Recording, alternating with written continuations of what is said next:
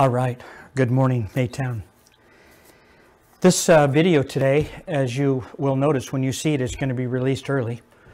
It is Thursday, and I'm making this tape, and I was contemplating what I would do here exactly, but this is Pentecost Sunday. If you've watched the last two services online and or been here in person, you know that this whole year has been about a combination of praying and fasting, prophetically receiving from the book of Joshua, and then just receiving an impartation that what God wants to do for the church. It's been an amazing year.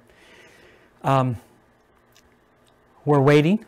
We're believing for I guess I'm going to call it, without trying to fall into the old Christianese or Christian terms, we're waiting for a revival to be poured out. In other words, we're not just scheduling, come on down for a revival meeting, this weekend, not that kind of a deal. We got sawdust chips in the tent. We're believing for an outpouring of God. We're believing in the promise of God to be poured out, the promise that's for you and for me and for all generations.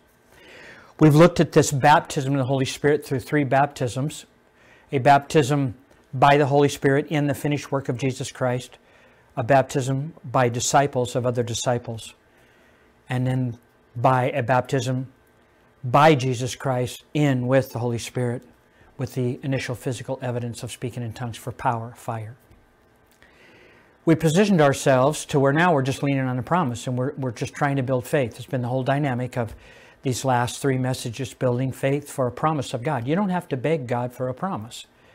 His promises stand. Let me read you something. I have no PowerPoints.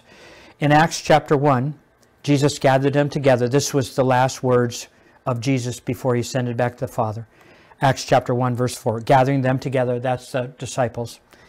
He commanded them not to leave Jerusalem, but to wait for what the Father had promised. Wait for what the Father had promised. Which, he said, you had heard from me. For John baptized with water, but you will be baptized with the Holy Spirit not many days from now.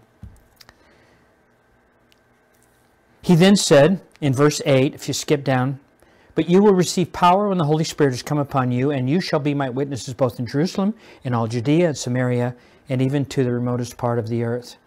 And after he had said these things, he was lifted up while they were looking on, and a cloud received him out of their sight. Luke's parallel passage in Luke chapter 24, verse 49 says this, and behold, Jesus said, I'm sending forth the promise of my Father upon you, but you are to stay in the city until you are clothed with power from on high. And he led them out as far as Bethany, lifted up his hands, blessed them, and while he was blessing them, he departed from them and was carried up into heaven. I would suggest to you that, and we have over the last 2 weeks, and I don't want to go back and revisit all that, but most people have never heard there was another work of the Holy Spirit. In other words, when you're saved, when you're baptized by the Holy Spirit into the finished work of Jesus Christ, according to 1 Corinthians, I believe it's 10:13, where Paul says, look, you're baptized into one spirit, into one body. Most people stop there. Some will follow then on to water baptism, but they don't ask for this promise. On the day of Pentecost, this promise was poured out. It really goes back to Moses. When Moses spoke to the Lord, and Moses said, look, I can't deal with all the problems of all these people. And he took the 70 elders. God said, call your 70 elders. And he took a portion of the Spirit that was upon Moses and put it on them. And Moses literally had prophesied, oh, I wish that all would have the Spirit of God and would prophesy. That was part and partial, part of the promise then that came. The interesting thing is Jesus breathed upon the disciples and said, receive the Holy Spirit. And literally within that same context, he then said, wait in the city. In other words, you have the Holy Spirit of God. The church is established. Now wait in the city until you get the rest, the baptism of the Holy Spirit. Folks, Sunday, and I would encourage you, and the reason I'm going to put this video up sooner is, it's impossible for God to lie. Do you know that? In other words, a promise, especially in context when it's very clear, it's for you and for all that the Lord will call to himself, for slave, for free, for the Jew, for the Gentiles, for everyone. On the day of Pentecost, the Holy Spirit was poured out. There was a sound as a mighty rushing wind, and there were cloven tongues of fire. We believe that fire was there because in the wilderness, God brought fire on the altar to affirm his witness and presence and acceptance of the sacrifice. In the tabernacle, you had the fire and the kabod of God consuming. In the temple you had the same. And then when the Holy Spirit was then imparted to us, in other words, Jesus said, I'll go back to the Father and send you the Holy Spirit. That day on Pentecost, when the Spirit was given to us, we became the temple of God. It wasn't a building. It wasn't the ark. It wasn't just the presence of God in the tabernacle or the temple. And I believe that's why cloven tongues, fire approving these temples, I believe it was a one-time thing. But the promise, the gifting is not. It's for all the Lord will call to himself. For you and for your children, it's cross-generational. So here we are today. Some would say, well, why doesn't everybody speak in tongues and have the power? And I said this last Sunday. The baptism of the Holy Spirit is not about the gift. The gift is just the receipt. The gift is the gifting, spirit, prophecy, and all the other things that God wants to impart to you to become that full witness. Will you go to heaven without the baptism of the Holy Spirit? Absolutely you will. But I will give you this example. The thief on the cross only got saved. Yeah, he went to heaven. But he didn't get to take anybody else with him unless his testimony over the years have led someone to give their lives to Christ. His testimony that he deserved what he got, but that Jesus was a righteous man. Remember me, Lord, when you enter into your kingdom. It's amazing to me. Folks, look, we have 13 signed up for water baptism here. Some are being baptized again. They've been baptized before. But the baptism, the water baptism, really didn't have a whole lot of weight to it. In other words, they did it because they just signed up for it, or it wasn't really any meaning in, or it was years ago when they were in junior camp or something like that. And now they're on fire for God. Or maybe they backslid. Now they're back and they're ready. They're going back in that water. They're going to ask God for a cutting off of the old man and rising up. They're going to believe God because it's a new day and it's a new man and it's a new fire. They're going back in again. Some are being baptized for the first time. Some are asking and looking at that for a baptism of fire. In other words, I want all of God, and I want to publicly say I want all of God. I'm going to be baptized again, and when I rise up, I'm praying for this baptism of the Holy Spirit to come upon me. Then the third baptism to fulfill all righteousness, just as Jesus said to John. Amazing to me. That's what we're going to do. So that Sunday, I'm going to encourage all of you to be here, if you can. Be here in person.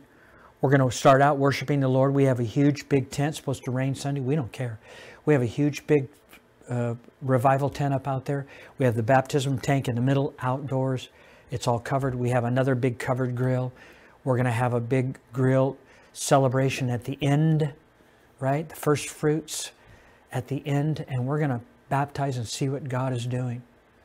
There's been prayer among the leadership group that we may all go back in the tank just as a public demonstration of our dedication to the Lord for revival, for the promises of God. Look, we want all of God. We can ill afford to have this community biblically define us or define our Christianity through their views of a antichrist, non-biblical worldview.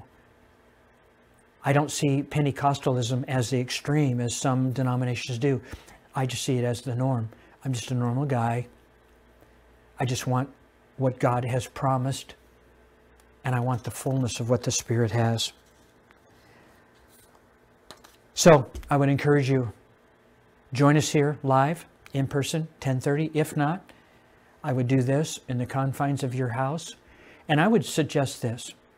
If you can't be here because you're not, demographically you're too far away or you don't drive or whatever, 10:30 Sunday morning, I would go back, I maybe view this video again, and then I would right there at your house say, Lord, you know I can't get there, but I'm with them in spirit. In other words, they're there now, I'm here now. Just start worshiping the Lord. And just believing Him for the fullness, for the outpouring of the Holy Spirit. And let Him touch you. Let Him baptize you. Let Him immerse you, baptismal. Let Him submerge you in the Spirit of God. And let that receipt come. Let the heavenly utterance of God, the language, just flow out of your spirit. And just prophesy and pray to the Lord. And then whatever you do, email me, text me, call me. Let me know what happened so I can rejoice with you. And we can help you further understand what just happened. Again, June 5th, 10:30, in person. When Joel stood up, and let me just point this out, when he said, this is what the prophet Joel said. Joel was literally building on the promise or the prophecy of Moses. Peter then links Joel's prophecy to the outpouring. Jesus linked it to, from an outpouring to the baptism of fire, the one that John spoke of. And it's all there, and it was all poured out. And it's all there for us today. So I would just encourage you, join us. Again, I've got a bunch of notes, but I just feel compelled. I would so much rather everyone, if you can, be here in person Sunday. And we're going to see what God does. And I tell you what, most revivals break out with small groups. Am I bragging or boasting? No. But am I anticipating all that God wants to give? Yeah. And what is all God wants to give? The promises in the Word. I would encourage you, if you don't know Jesus Christ as Lord and Savior, pray and accept Him right now as Lord and Savior. Just pray, Lord, I confess my sins. I know you're faithful and just. I believe you are. Forgive me my sins. You cleanse me right now. Cleanse me from all unrighteousness.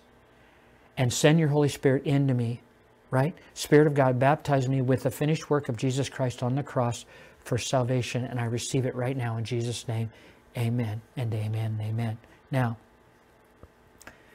if you can't get here to be water baptized, then get a hold of us and we'll figure out another day. Because even though that is the typical order, right? Salvation, water baptism, baptism, Holy Spirit. We know that at Cornelius' house, the believers that came there, they were baptized in the Holy Spirit. And then Peter said, wow, we heard them praying in tongues. There's no reason why they shouldn't be baptized in water. So then he ordered them to be baptized. So the third and the second baptism were just switched around. It's okay. Don't get hung up on an order. God is a creative God. Just eventually get the order. If you're with me, say amen. Amen. Amen. Amen. All right. All right. Let me close with this. Jesus said this. There was a parable that he talked about the friend at midnight. And the friend came and banged on the door. And the guy said, go away, go away. I'm in bed. My kids are with me. The guy says, I need a couple of loaves of bread. I got some visitors coming to town late. I have nothing.